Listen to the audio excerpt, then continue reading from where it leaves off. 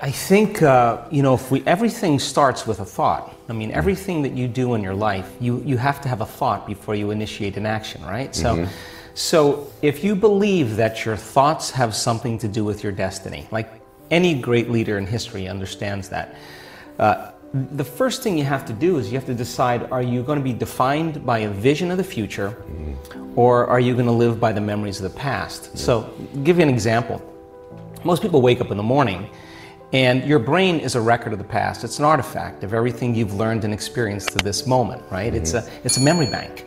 So most people wake up in the morning and they start thinking about their problems, and those problems are connected to certain people and things at certain times and places. And the moment they start turning on those circuits, those memories are actually causing them to think in the past. Every single one of those memories has an emotion associated with them, and emotions are the end product of past experiences. So then the moment they recall the event, or they recall some problem in their life, they start feeling unhappy, they start feeling discouraged, they start feeling anxious.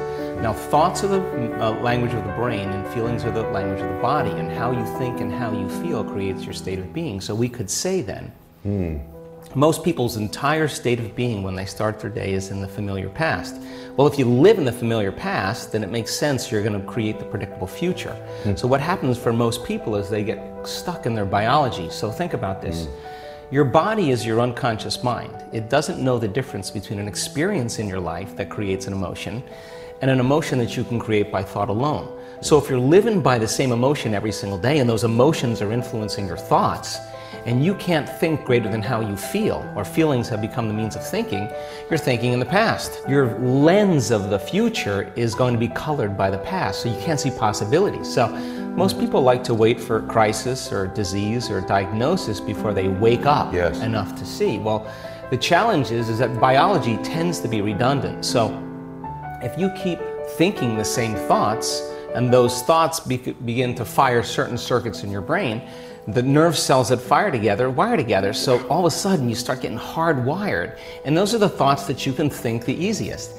At the same time, those thoughts produce chemicals called emotions, and the next thing you know, your body gets accustomed to living by the same emotions, and it could be guilt, it could be unhappiness, it could be pain, but at least it's familiar to you, at least you can predict it. So some people would rather cling to the familiar than take a chance in possibilities. So for most people then, they say, well, I don't really see how my thoughts have anything to do with my destiny. Well, that's because 95% of those thoughts are subconscious programs, right? So you're not even conscious that you think those thoughts. So the first step to change is starting to think about what you've been thinking about and change it. And then when you begin to observe those thoughts, you're no longer the program, you're the consciousness observing them. So most people though, when you do that, when you decide to really take a look, it's like lighting a match in a dark place. So you feel uncomfortable. So it's easier to turn on your TV, it's easier to play with your cell phone, to distract yourself from those feelings. Well, when you understand that change really requires becoming uncomfortable to a certain degree, and that's normal, that you're leaving the known and you're stepping into the unknown, then it begs the question, what thoughts do you want to fire and wire in your brain? Because your attention on those thoughts begins to reorganize circuitry, remold the brain. Most people are waiting for their life to change so they can feel gratitude, to feel abundance, to feel whole. You know, that's the old model of cause and effect, you know. So if you're living with emptiness, you're living with lack, you're living with pain, most people have been conditioned that something out there has to take away this emptiness or feeling inside of them. But if you believe that you're creating your life and you're living by lack, well, lack isn't going to create abundance, right? So then it makes sense then that you don't really actually create wealth, you generate wealth, you generate abundance. So the moment you start teaching your body emotionally what that future is going to feel like before it's made manifest, well, your body, as the unconscious mind, believes it's living in that future in the present moment. Now, it's a scientific fact that it's the environment that signals the gene, okay?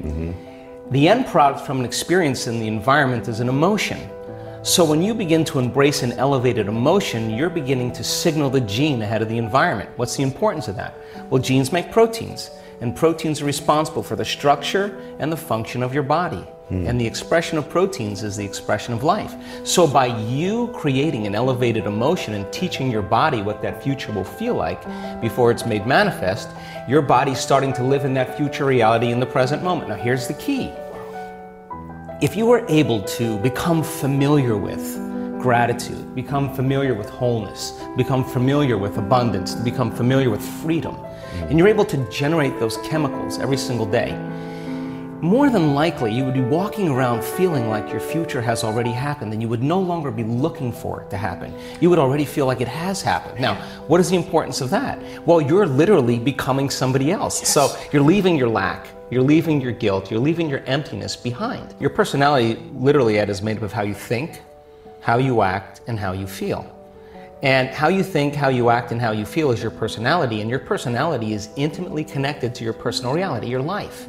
So then if you want to change your life, your personal reality, you got to change your personality. And here we go again. You got to start becoming conscious of your unconscious thoughts. You got to start noticing how you act, how you speak.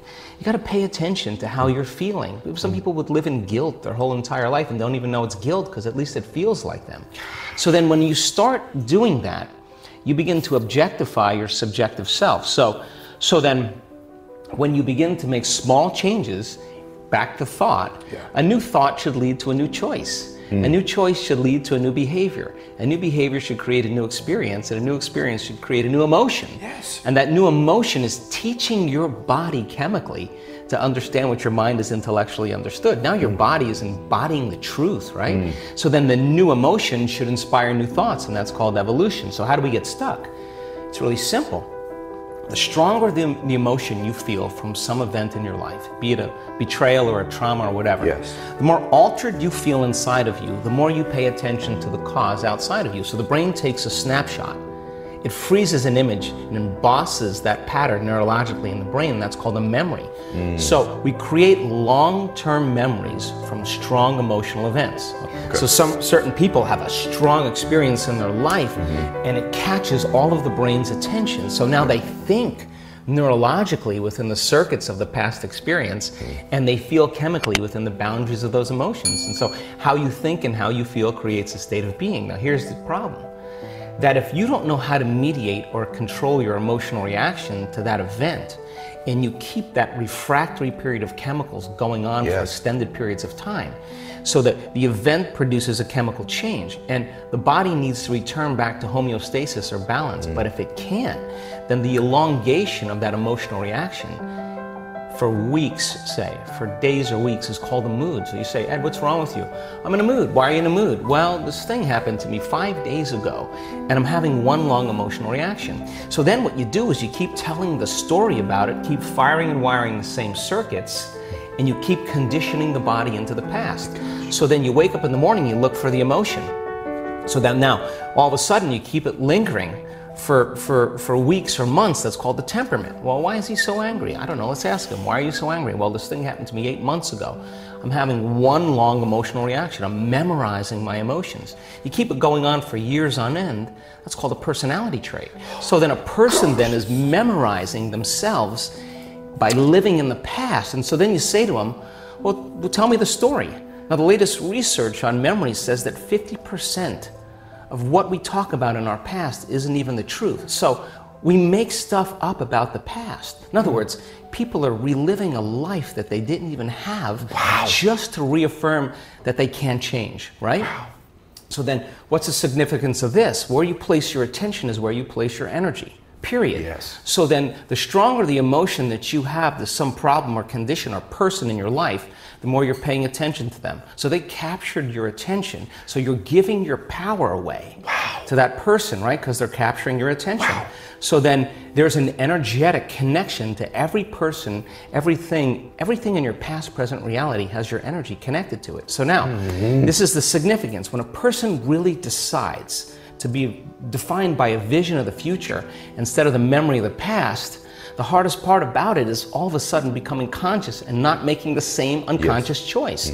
So then, if you lower the volume to your frustration, to your hatred, to your anger, if you truly knew how to do that, if you lowered the volume to that emotion, you would take your attention off that person, which means you would begin to break those energetic bonds, and now you're taking your power back.